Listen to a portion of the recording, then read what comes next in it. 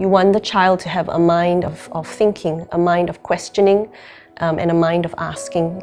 So I do not want Elliot to be accepting things just for the sake of it, or just because the educators tell him to.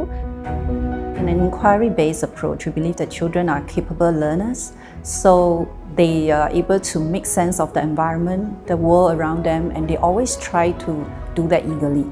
So what we do is we create a stimulating environment for them to make that learning happen. In N1, they start introducing children to the alphabet. What the teacher did for Michael's class was that she made them do printing so that there was a hands-on experience. They got their hands dirty with ink, and they all managed to print letters. I remember there was once they actually came up with a storybook by themselves. So each student came up with a few lines, yeah, and it's all a creative piece of work by all the students.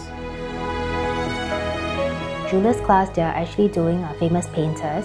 So they started off with Vincent van Gogh, and they are all doing paintings that Van Gogh has done. And to a parent, I think it's very impressive that a child that's only 6 years old knows all about these artists and is painting paintings that the artists have painted. They were actually asked to read books when they were in preschool. From that, they start the reading journey. And when they get into primary school and they're being asked to read, they're not afraid to read, and they can just read anything. Reading is something that needs to be enjoyable, yeah? And reading is very important because the foundation for languages is from reading.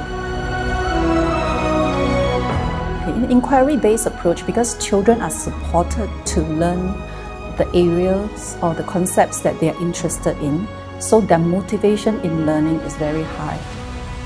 I feel that if there is another way to develop the brain in the early years, then this would be the approach for me.